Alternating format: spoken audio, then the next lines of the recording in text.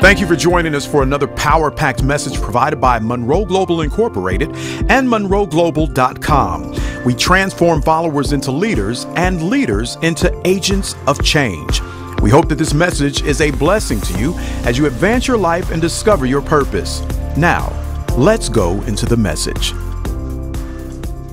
But I want to begin by talking a little bit about the future. Remember, we're talking about going into a new year, into a new opportunity, and we have to learn about the future, how to understand the future. And one of the first things we talked about is the fact that the future of all creation is hidden in that created thing. Very important principle to remember, because that is the heart of confidence. We're talking about how to face this year with confidence and to face every year with confidence, not to be afraid.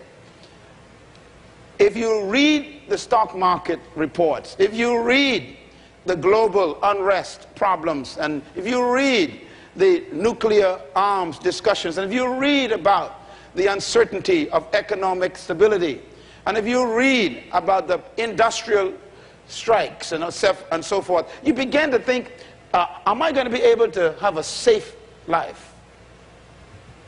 If my country my company rather downsizes, will I be one that they lay off? If something happens to our economy, will I be able to pay my mortgage? I mean, there's just so much uncertainty. And yet, the Holy Spirit is saying to us in this message that there's no need for my people to worry about anything in the world. I mean, nothing in the world. Ladies and gentlemen, I am speaking to you by the power of the Holy Spirit. There's no need for you to worry about 2004. No need to worry about it. And the reason is because of this first statement. The future of everything is created in the thing. And therefore, it's important to understand how the future works. Number two, the future existed before the present. We live in the present, but our future is actually pre-existing. Whatever you are going to is behind God.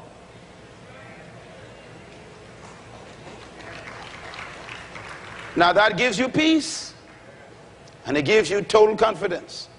No matter how it looks, it may look difficult right now, but don't worry. No wonder why the words of Jesus Christ were always, do not be afraid. Do not worry. Be of good cheer. Why? He said, because I have already overcome this world. The future, number three, is unmanifested purpose.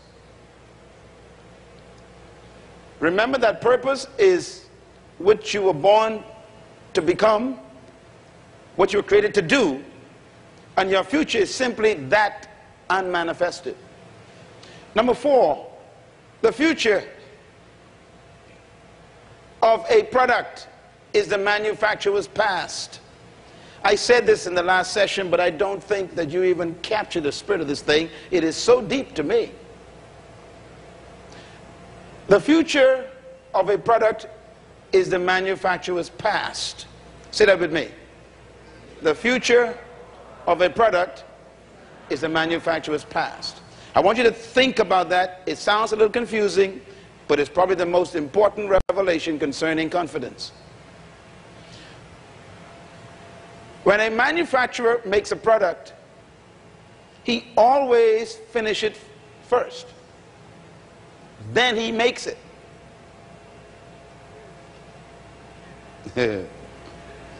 Matter of fact, you cannot really build a house in the Bahamas until it's finished. The government will not allow you to start a house that is not finished. And they make it a requirement that you finish it first. They want to see the land. They want to see the complete design. They want to see the architectural renderings, they want to see the plumbing, they want to see the electrical works, they want to see how it's manicured, they want to see the steel structure, they want to see a finished house, they want to even see the visual. Then they stamp and say, approved. Now you can begin. In other words, the future of that house is the builder's past.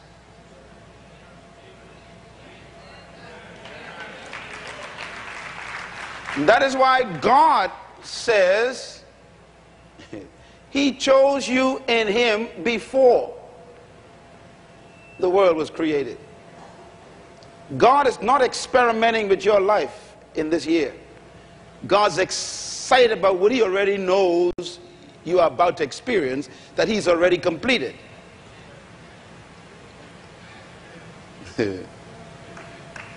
So the Bible says simple words like, all things work together, all things, for your good, for my good. Some of the things you're going through don't feel good, don't look good, it ain't acting good, it is not a good experience. God said, don't worry about it, it's already finished. This is a setup.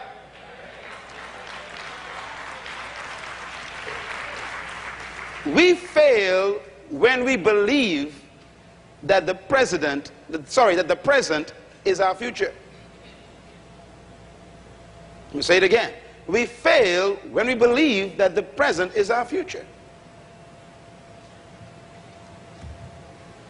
Whatever you're going through is not your future. The manufacturer has already finished the product. And therefore, number 5 is important. The future is unreleased destiny. What you were born to become is already finished. It's your destination. And so your future is your destiny unreleased yet. Number 6, the future is your predestination. Number 7, the future is God's past. This has helped me through the years. I've gone through a lot of interesting experiences in my life, and one of the things that have kept me as a young man, and even to this day I live by this, is this understanding that my future is God's past. Nothing that I go through surprises God. Nothing. And number 8 rather, the future is the end that is trapped in the beginning. All of these are important to understand your peace. I don't know who's going to die in 2004. I have no idea. And some of you, it may be your time this year. I don't know that. Do you know how I live? I live in a strange way. I don't know if I should even say this because I think differently from most people, but I think I prepare myself mentally and emotionally and spiritually for the worst. And once I am settled that I can handle the worst, life is easy. For example, I've already settled in my mind that if my son or daughter dies, how will I live without my children? That's the worst that can happen to my kids, for them to die. And a lot of young people have been killed. How would I live without my son if he died in an accident in school this year? Not that he will, but how would I live? How would I react? Would I lose my ministry? Would I go hide as a hermit in the mountains and forget about this and curse God? I've already lived without my wife. In my mind, I said, what would happen if my wife died? Some of you never think that way. Would I fall apart and lose everything? Would I lose my mind? What would life be without my wife, Ruth? That's the worst thing that can ever happen to me. In other words, if you can settle the worst, the devil is beat. Jesus lived that way. He told his disciples in his first meeting, he says, I'm going to be killed. He gave them the worst scenario first. He said, I'm coming and I'm going to die. Now let's get on with life.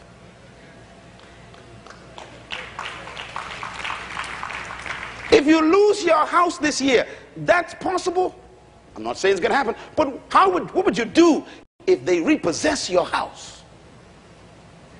Would you lose your faith in God? Would you throw aside your confidence and not believe? Or would you understand from the teaching that you know something? God knew that was going to happen. Why? Because my future is his past. In other words, losing a house is just a passing moment in my beautiful future. And God would allow me to lose one to get a better one. And sometimes we hang on to the one real tight, and God is saying, no, that's not the final one. And because you won't let it go, I'll take it from you to get you to the big one. All things work together for your good. It's his past. Write this down, please. The future in the present. First principle I want to emphasize is that your future is not ahead of you, but is trapped within you. And number two, you possess your future not later, but now. Every day, a portion of your future is supposed to be released. Every week, there's supposed to be a week worth of future released. Every month is supposed to be a month worth of your future exposed. Every year, there was supposed to be a year's worth of your future manifested. And that's why God gave us days and weeks and years so that we can release our future in doses. Number three, very important, God is committed to the future he has placed in your present. Say that with me, please. God is committed to my future that he placed in my present. In other words, God has put something in you that he wants to be manifested in this earth, and God is committed to that investment, that deposit. Ladies and gentlemen, this is the key to this confidence again. God is committed to what he put in you. God is committed to what he placed in you. God is committed to what he placed in you. God is committed to what he placed in you. God himself is committed to what he put in you.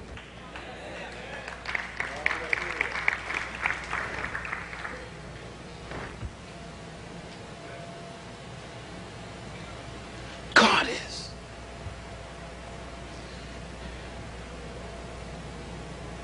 I'm not a smart man. I just know God a little bit. And people think you're smart when you know God.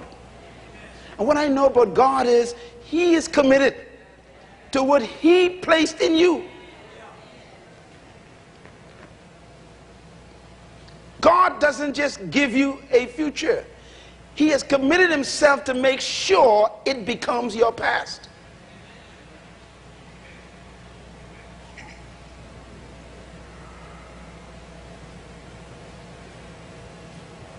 You missed it. You missed it. I'm going to say it one more time. God is committed to your future that he put in you. And he'll be so committed until it becomes your past. It's already his past. But he's committed to your future. In other words, God has rallied all resources, all assistance, all demons, and all angels, even the devil. He has everybody working to make sure your future comes to pass. Oh, you don't get it. God is committed. That means when you ain't got nothing, don't worry. He's still committed to it. And he's going to bring what you need when you need, how you need it, where you need it, anytime you want it. He can have it there. God is more committed to your success than you are. That's your confidence. no am I going to see the establishment of a $21 million facility down here on Carmichael Road that will teach 600 leaders every 2 years and send them to the world. I don't know, but God is committed to that future. And that means that all the facilities, all the resources, all the instructors, all the furniture, all the equipment, all technology, that's his problem. He's going to make sure it gets to the Bahamas, built on Carmichael Road, and there will be students in those classrooms because God is committed to his future he put in my present.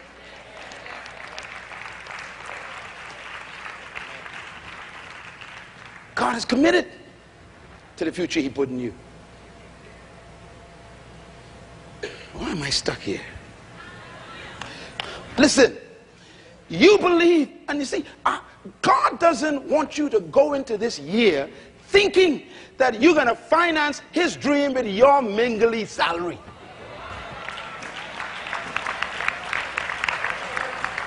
God gave you your salary to give offerings and tithes, that's all. Because you can't do nothing else with it. He is committed to the rest of the stuff by himself. You know what you got ain't enough. Lift your hand and say, Lord, do your thing. See, if you try to do it your way, you ain't gonna make it. But he's committed to what he put in you. If God showed you a vision, you told God, I want a new house in 2004. Because I want to house some people who don't have houses. Or I'd like to keep some of the guests who are coming to the conferences. Or I'd like to keep some of these young people who are kicked out and having problems. Listen to me. God, if he gave you that vision for that house, you know your salary can't build that house. Matter of fact, it can't keep the one you got now. But if God gave you that, believe me, friends, God is committed to it. And he will bring the resources and all you need from places you never imagined. And in 1 year, you'll be cutting a ribbon. God is committed. I say God is committed. Write this down, please. Your future is more important than your past. Very simple statement, but difficult to accept. It doesn't matter how horrible your past is. Don't you ever live there.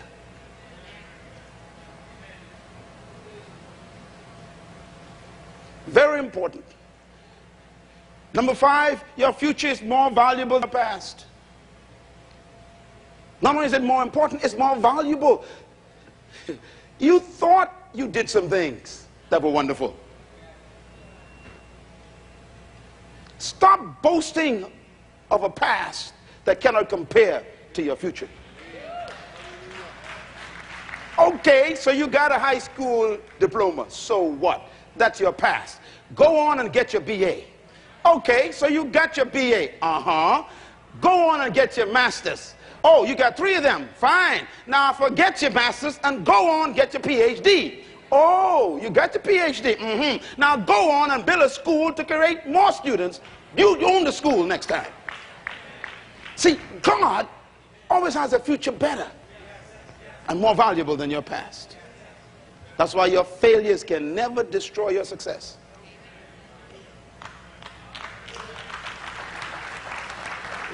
You and I have failed in many things, but that's history. Write this down, please, very important. Your future is more powerful than your past. Do you know why? Because you can control your future. You cannot do a thing with your past. So your future is more powerful. Matter of fact, the only power that your past has is what you give it. And that is why Jesus came to forgive your past, but he also came to salvage your future. Jesus knows that he nor you can do anything about your past, but he also knows that he and you can do something about your future. So what he does is he forgives your past, cleanses it, wipes out the consciousness of it, takes away the guilt of your past, and then he gives you a clean sheet of life and said, now let's create a new history that will be a pleasure to remember.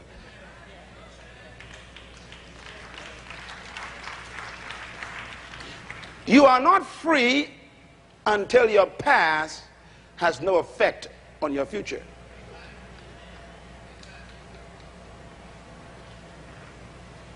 You are not free until you can talk about your past and smile.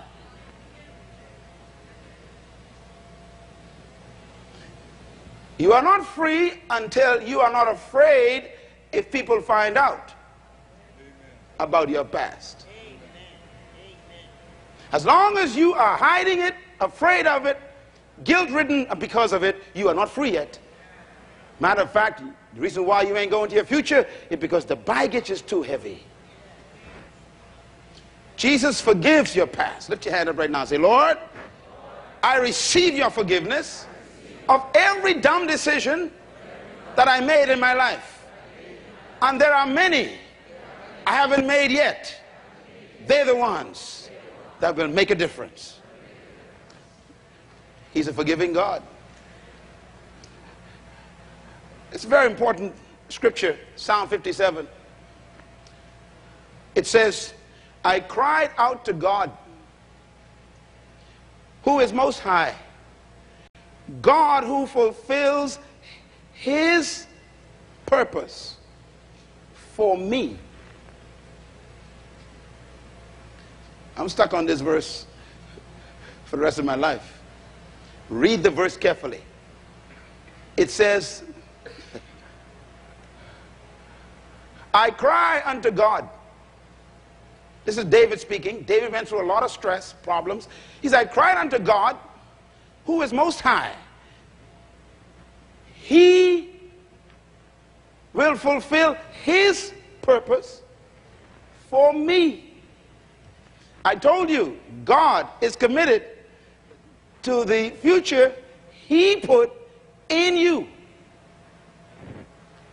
Now it says, he will fulfill it. And he calls it his.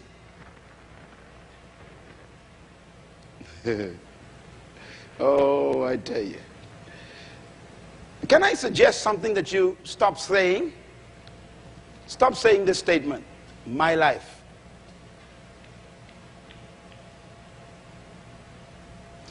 Because as long as it's your life, you have to fulfill it. Read the verse out loud. I cry out to God. Come on, everybody. Most high, to God who fulfills his purpose for me.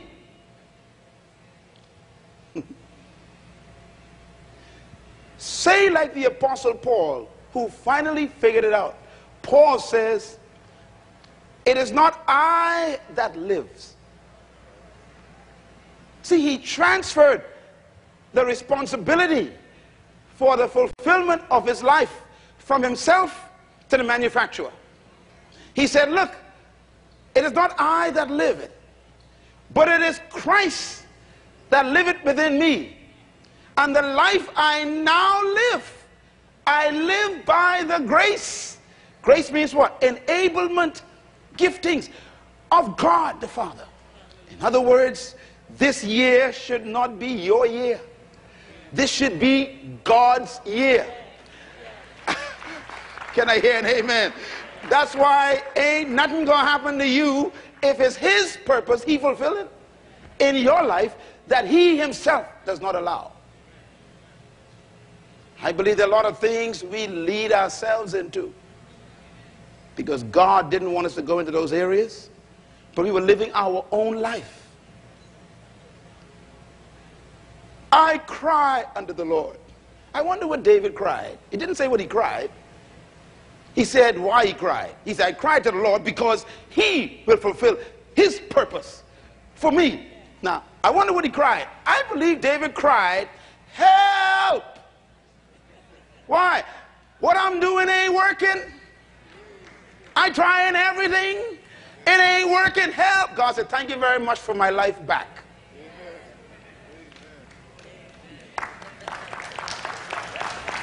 A few of y'all getting it. I'm telling you, matter of fact, do it right now. Say, Lord, on the first Sunday, the first day of the week, take your life back. Lift your hands and let him take it right now in Jesus' name. Come on. Give him his life back. Give him his year back. Say, Lord, this one is yours. Oh, he's taking over right now. He's taking over management of your life again. And believe me, he's a good manager.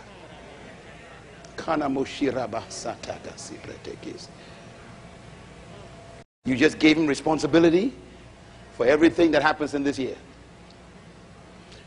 This book says, verse 3, he sends forth from heaven and saves me, rebuking those who haughtily pursue me. Same passage. David says that's his life, that's his purpose, and he's going to fix everybody who fool with that. Now, y'all don't get it. That verse is powerful. He said, look, if it's his, then relax yourself. Matter of fact, God wants you to live like you are in Disney World this year. Let me explain what I mean. When I took my kids to Disney World some years ago in Orlando, Florida, I'll never forget, they wanted to go on this roller coaster ride, Space Mountain. And they're little kids, they don't know any better. And they're excited, and I'm scared. And my wife and I strapped ourselves in. The guy put us in. He said, now put the seatbelt on. And they locked this thing down. Locked. I said, I feel helpless. He said, that's the way you're supposed to feel. Now, y'all missed it. He's about to take me on a dangerous ride. And he said, I want you to feel helpless. You ain't gonna get the revelation. As long as you there helping, God said, I can't take you on this ride.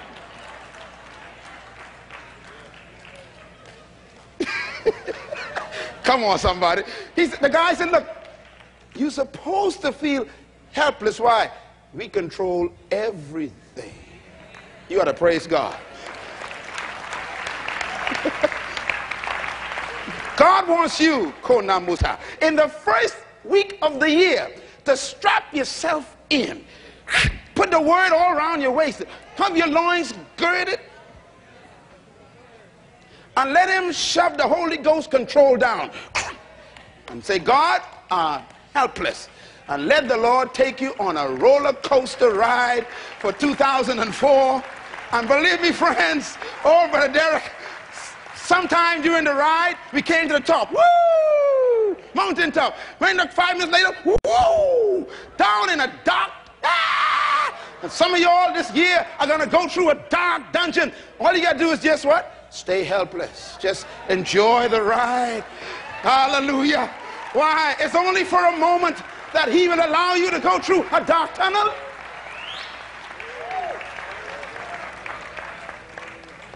It says that he sends from heaven. Lord have mercy. He even ain't sending from your boss or your paycheck or your business. He can bring this stuff from a place that you can't even get to. Lord have mercy. He's going to send from heaven everything you need. And then those who have plans for you this year to hinder you and to stop you and to try and confuse you and try to deter you, he already told you he got plans for them. You ought to praise him.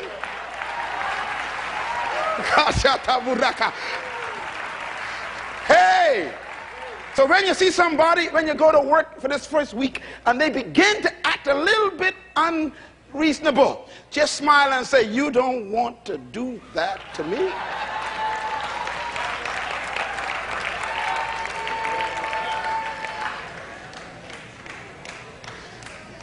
It says he will save me from them. Say with me, I'm going to enjoy the ride. Now say it like you believe it from your spirit. Tell your neighbor, enjoy the ride.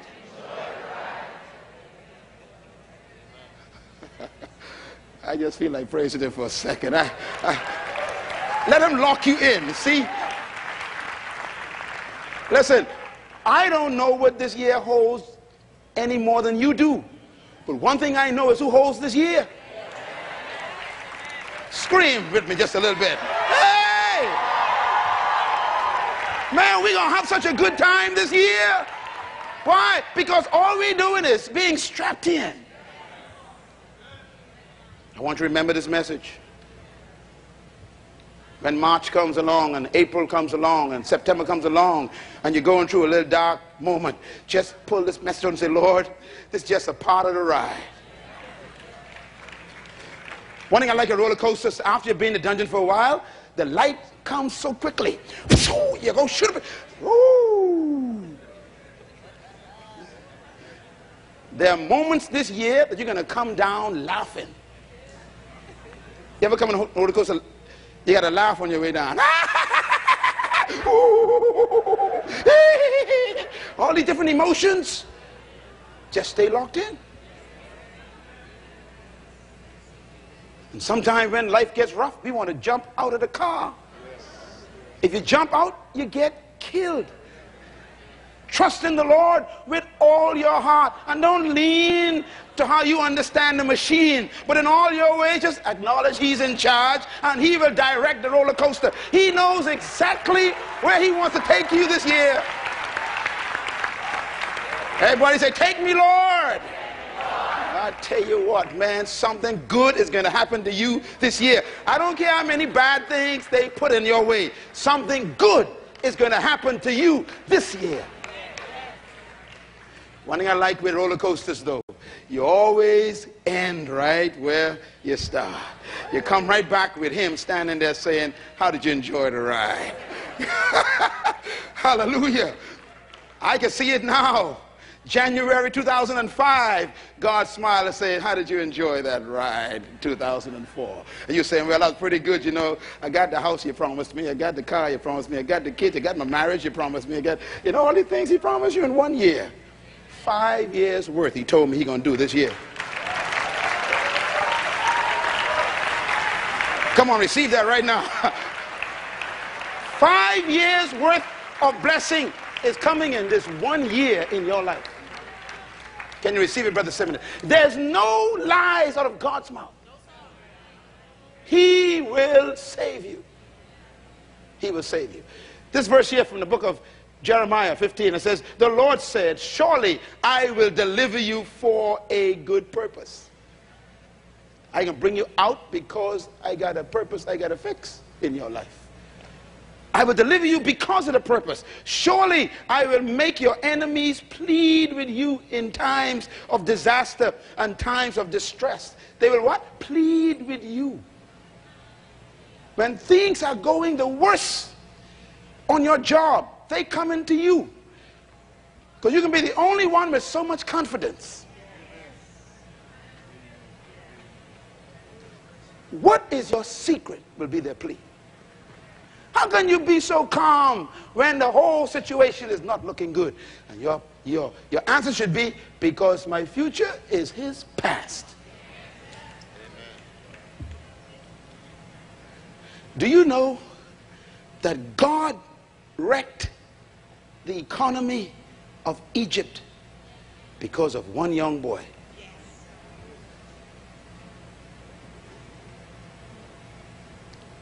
That blows my mind. I said, that blows my mind. I want to get this point across, because some of you think, you know, I mean, if it is possible for the Bahamas to go through an economic disaster to make sure you succeed.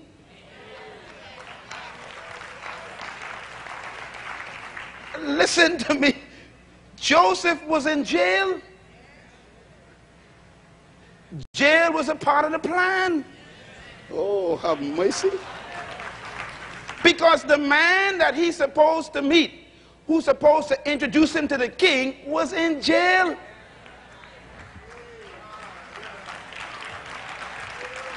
Shakana Murata. And your first response is, God, how did I end up in jail? God said, because your appointment is in jail. And some of your situations are jail. That job you feel locked and trapped in, God says, stay there. There's someone who's supposed to meet you here.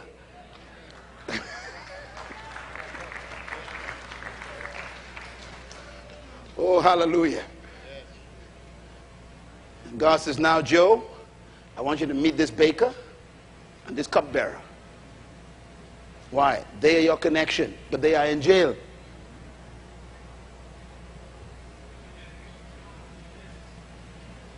And Joseph met them, and it was a private miracle.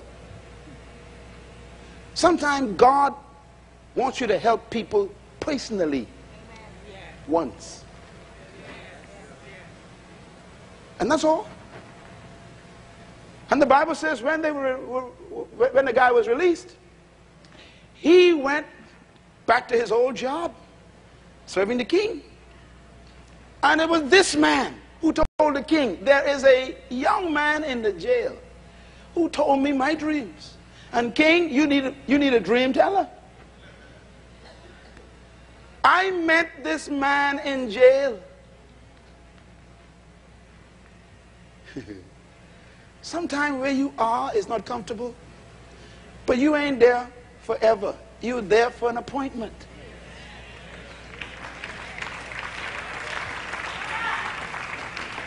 And he simply said, this man told me my dream. Now watch God. Before that was done, God set up the whole thing. God made sure that there was an economic crisis in Egypt. He shut down the whole economy. He brought a famine. The crops didn't grow. Nothing was going on. And Pharaoh had this crazy dream about the thing was going to happen. Would God rearrange a whole country just for you? Absolutely yes. Would God shake a whole company just for your promotion? Absolutely yes. Would God cause there to be a downturn in the business sector just for your promotion? Absolutely yes. He will fulfill his purpose for you. Write this down. The past is a portion of your future lived. That's all it is. That's why you shouldn't live in your past. Have a good trip back to school, young people. Enjoy this semester. Come back with 4.0. Amen. You're going back to school. The past is dead. Everyone, please write these down. The past is dead except for the life you give it. 2003 is filled with regrets, memories you don't want to think about, failures that you can talk about, but you must remember to leave them there. We give life to history because we keep talking about it. We give life to history because we keep living it. We give life to history because we keep bringing it up over and over again. We give life to it. That's why God is the God. He works in such an interesting way. God says, look, bring me your sins. Then he says, I will forgive them. And then he says, I will forget them. I will throw them in the sea of forgetfulness. I won't even remember them anymore. In other words, the way God deals with your history is he doesn't remember it. And you got to learn to be like your father. Yes, you did some dumb things all through the past years, or maybe even last year, even to the end of the year, you might have done something dumb. But the moment you stepped over into this year, you're supposed to understand that the only life that thing has is what you keep giving it. You're forgiven. Number 3, you cannot go to your future if you live in the past. I challenge you today to bury your history. Only use it for reference. to make wiser decisions. But don't live in it. Number 4, you cannot change the past if you create a new one. Let me tell you something. This is a very important point. I thought about this. You cannot do anything about your past, but you could actually create a new past.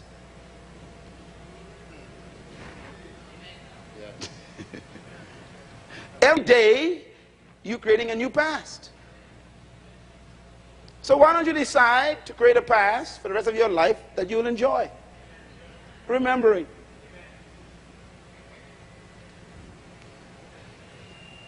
The sooner you begin to create a good past and the right past, which is the purpose for God for your life, the more you will enjoy looking back. Oh, the Apostle Paul, what a man. Paul says, forgetting those things that are behind, I press. Because the future gives you hope. It makes the past have hope. There's a future. Buy the tape. Because we got to shut down in a minute. Philippians chapter 3. Now this is an important verse. I quoted it before. I want to read this again. Watch this. It says, not that I have already obtained all of this, or have already been made perfect, but I press on to take hold of that for which Jesus took hold of me. This is found in Philippians chapter 3. Now, young people and older people, please remember this verse. This was the verse, the list of 3 verses that changed my life as a teenager. This was one of them. Ephesians chapter 3 verse 20 changed my life. It says, now unto him who is able to do, etc. This verse was the next one that changed my life as a teenager. When I read this as a teenager, I said, this is what I want to be. This is when I discovered the principle of purpose here somewhere. It says, I forget what's behind, and I press on to take hold of that for which Christ took hold of me. I thought Christ took hold of me to go to heaven. This verse disagrees. It says, I press to take hold of that.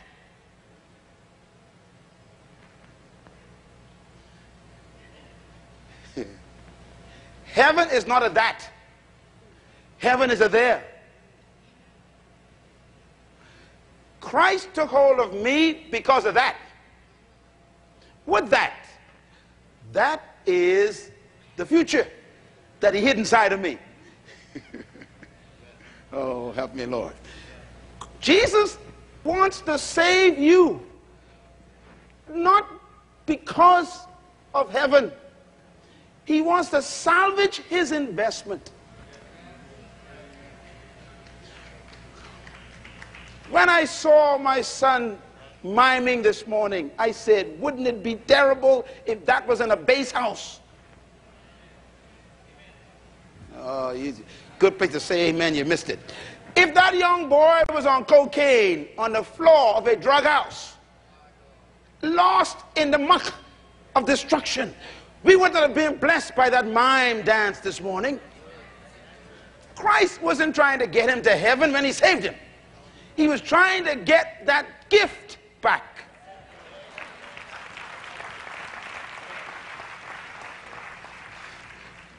He took hold of you so you could take hold of that. Come on, read the Bible. He says, I'm going to save you so you could do that. There's something I need you to do, so I save you so you could do that.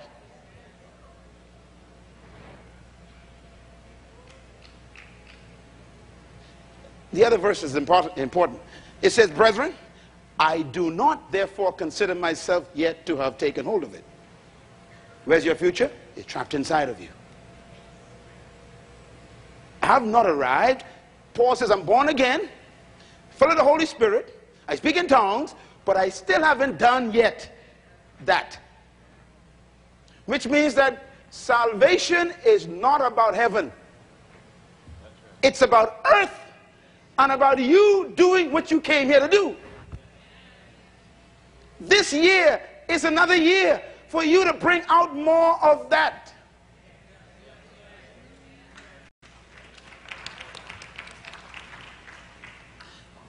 Tell your neighbor, I want to see some of your that. Say it loud. Tell them again. I want to see some of your that. Whatever that is, I want to see more of that. You are full of that. Tell your neighbor, you are full of that. Hallelujah. Lift your hand and say, Lord, reveal my that.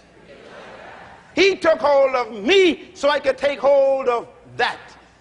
And I've not released it yet, Paul says. Look at the next verse. Oh, he said, but this one thing I have decided to do. Read it with me. Forgetting what is behind, I strain toward what is ahead. I press toward the goal to win the prize for which God has called me heavenward in Christ Jesus. I press to take hold of that. God sent Christ from heaven not to take me to heaven, but to reveal what heaven placed in earth in me.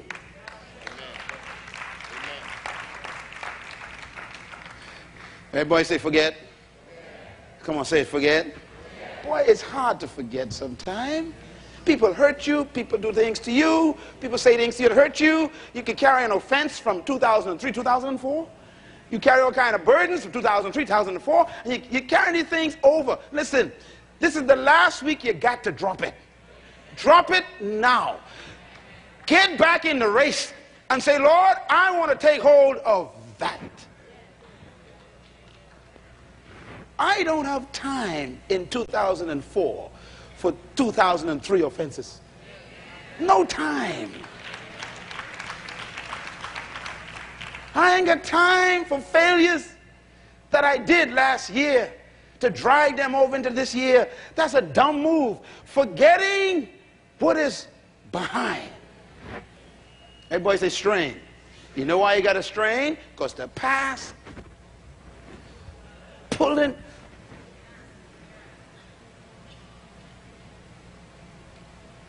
You got to fight to get rid of your past. You got to fight. The devil wants to use your history to suffocate your future. I'll have none of it. I don't know about you, but I'll have none of it, devil. I'll have none of it. This list, please. I isolated these because I wanted you to see what causes people to lose their confidence. What is the fear of facing the future? Here's where fear comes from. Number one, lack of knowledge. We are afraid of what we don't know. Number two, fear comes from uncertainty. We are afraid of what we're not sure of. Number three, fear comes from the unknown. We are afraid of the fact that we're not aware of what might happen this year. So we live in fear. Number four, past failures cause fear. We keep remembering what we failed in, and so we're afraid to try it again in this year. Past failure. I wonder if there's such a thing as failure to God. I don't think failure is in God's vocabulary. I believe there's disobedience or there's lack of timing. Wrong timing. Because Moses tried to set the people free by himself with a piece of wood. Did he? Yes, and he killed the guy. In other words, his plan was to kill them one at a time. Are you listening to me? In other words, some of us know God's purpose, but the timing ain't right, and so we think we failed. So he tried to set people free one at a time. He started killing one at a time. He killed one, boom, put him in the sand. Next. I mean, imagine trying to kill, 3-4 million Egyptians or whatever. That's a long life at work. So God said, tell you what, Moses, the timing is off. So Moses fled And some of you may be in that position. I've been there many times. I backed off from things that God told me to do because I felt this ain't working. This can't be God. And God said, no, the timing wasn't right. The purpose is the same. It's still good, but the timing is off. And so 40 years later, God meets Moses, and God tells Moses the exact same thing, to do the same thing he wanted to do, and he told him to use the same thing that he had, a piece of wood.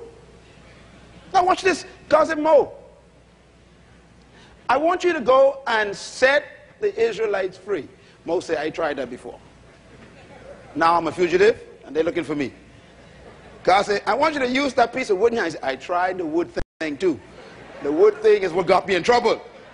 I watch God. In other words, the business that you started last year that didn't work,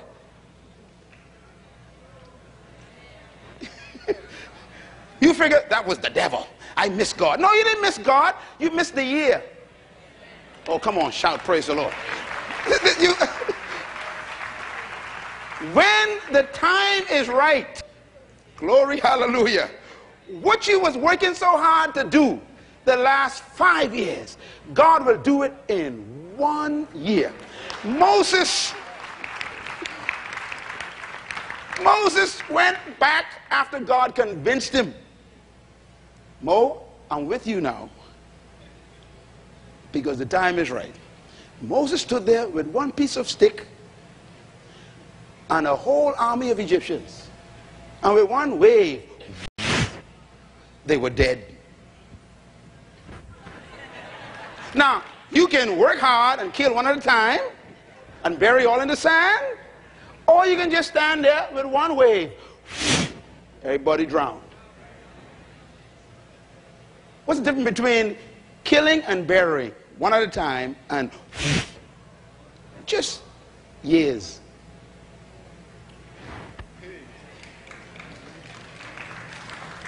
Go ahead, clap. Go basic clap. Years. I prophesy for some of you, 2004 has been waiting on you. This is your year. This is the year. All the toil you've been through for the last 5 years, God's going to culminate them in one 12-month period. Hallelujah. It's going to happen so easily. You're going to know it was the year. Lift your hands and thank God. Receive that right now. I don't know about you, but you got to receive that. Praise God. Receive that. Hallelujah. I receive it. God says your past failures should not give you fear because they're past. You didn't fail. You were just off time. Or sometimes you were off people. It's incredible. You mix with the wrong people, they mess you up for a whole year. Number 5, negative experiences causes fear. Number 6, dependency on self can cause you to fear. When you look at what you got to do in your life and you try to figure out how you're going to do it, that's enough to frighten anybody. You ain't smart enough, you ain't rich enough, and you ain't cool enough. You can't do this thing. So don't depend on yourself. Number 7, dependency on your own resources. That brings fear. You look at what you want to do and look at how much you have, you back off. Number 8, peer pressure can cause you to bring fear to your life. You stick with the wrong people and they'll talk you out of everything that you believe in God to do. And peer pressure works another way too. Some people who you want approval from, instead of you moving to what you want to do, you stay with them. In other words, the power of acceptance can prevent your future. You want to be accepted. Number 9, very important, social conformity. And this is what I'm talking about. We are afraid sometimes to proceed to the vision and the future of our lives because we try to be socially conformed. And there are people who say to you, well, you know, you can't do that. You know, no one has ever done that from our family.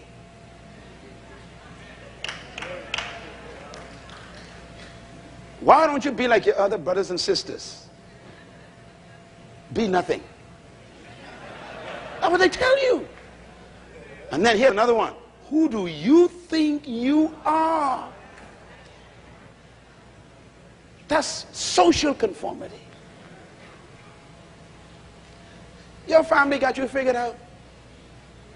All of y'all supposed to be the same. That's what they told you. Why are you trying to be different? The answer should be what? Because I am different. But that's a powerful pressure to break. Some of you came to this ministry at an expense of friendships and family, and they still worried about you. Social conformity. They don't want you to go to your dream.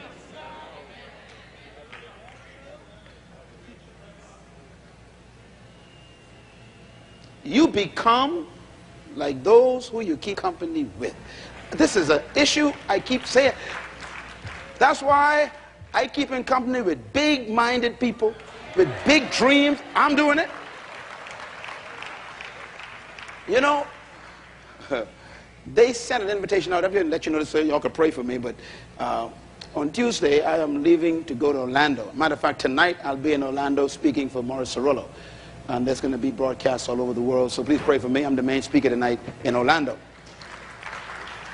But on Tuesday, I've been invited along with just a few leaders, Jack Hayford and Joyce Myers and Kenneth Copeland and some people. They invited a few of us, and they want us to spend just a few days locked up in a room. And they said, we want you because you are one of the leaders who we believe God wants to speak to us through. I said, why me? I'm not even an American. They said, we want you. God told us that we must have you in the meeting. So we're going to be locked up in the meeting for the next 2 days, Tuesday and Wednesday. And they want to get the mind of God about the future of the church.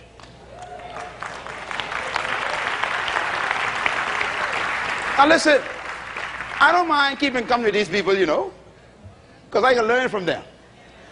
And I'm going to pick up the anointings that they got. And I want to listen to how big they're thinking. See, some of you are bad company for me because you're following me. Now, I'm going to say this respectfully now. See, if I sit with you, you can't see beyond what I could see. And so if I listen to you, I go back sometime. My job is to help you. Let's go forward. So I gotta keep coming with people who are already forward, and they going forward so that I can also bring you, and wherever I go, I taking you. You go with me. We go into the big times. We're going to change the world for God. But you got to watch your company. Social conformity. Some people I cannot be with. There are some pastors in this city I cannot be friends with. I love them, but I cannot hang out. Why? Because their thoughts are so small. Jesus told his disciples, be careful of the leaven of the religious leaders. You know what leaven does? It's yeast. It infects you. One of the well-known pastors in this country came to see me 2 weeks ago. Made an appointment. Came to my office, sat down 2 weeks ago.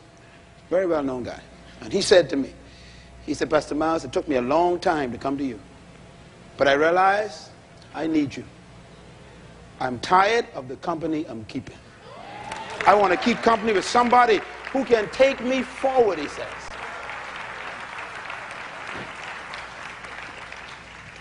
Your association does determine your destination.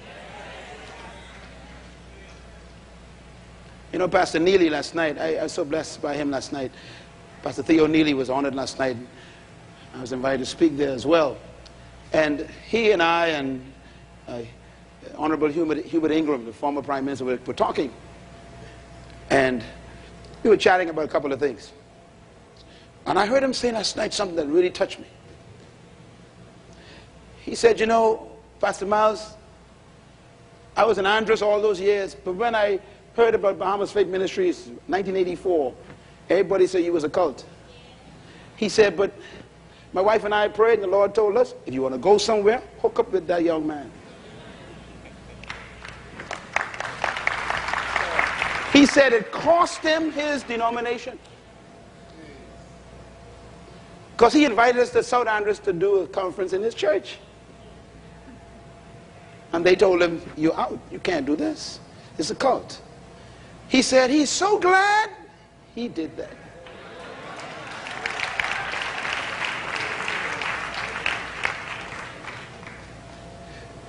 If you want to be an eagle, you don't keep coming with pigeons. Now, pigeons flock. I'm going to say it again. Pigeons flock.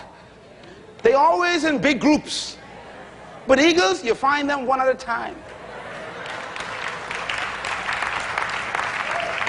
You got to look for people who are flying high.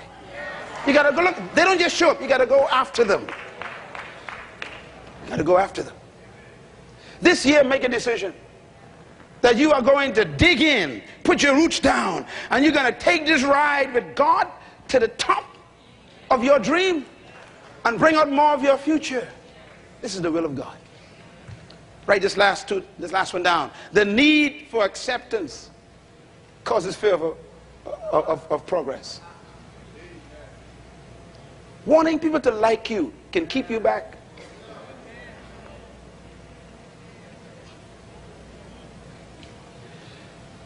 Hallelujah. And that's why we got to be careful who we pattern ourselves after. Because there are people who ain't going nowhere and they want you to go with them. You remember that? Don't forget it.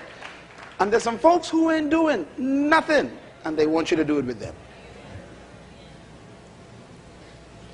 I think the first thing you should do is meet somebody and say, hello, what's your name? And then next question, what you doing? In other words, let me decide how long I can stay with you. Next question, where you going? And don't say to the store because I'm gone after that. You know, I want to know where you're going. Your future is too precious to be retarded by people who ain't got none. I told my wife this year, I said, this year I'm going to live so hard, they're going to think there's 3 of me. I don't know about you. I made my resolution. I said, this year I'm going to do so much in 1 year, they're going to think I lived 5 years. How about you? I said, how about you? I made a decision. I ain't wasting time with nobody who's going to hinder me. I'm telling you now.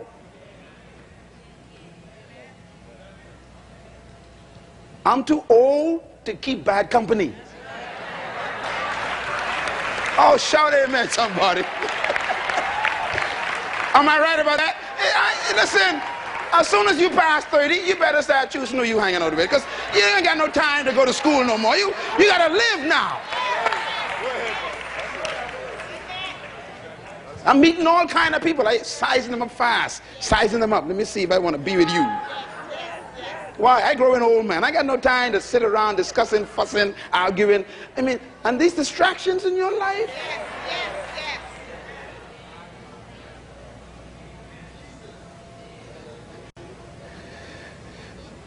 The need to be accepted. Close your Bibles, let's pray. Thank you once again for listening to this message, as we hope that it has been a blessing to you. Our goal is to show you new paths and opportunities so that you can discover your purpose. It is your love, support, and partnership that makes Munroe Global possible. Please visit us online at www.munroeglobal.com for more product, partnership, or to join us at one of our live events around the world.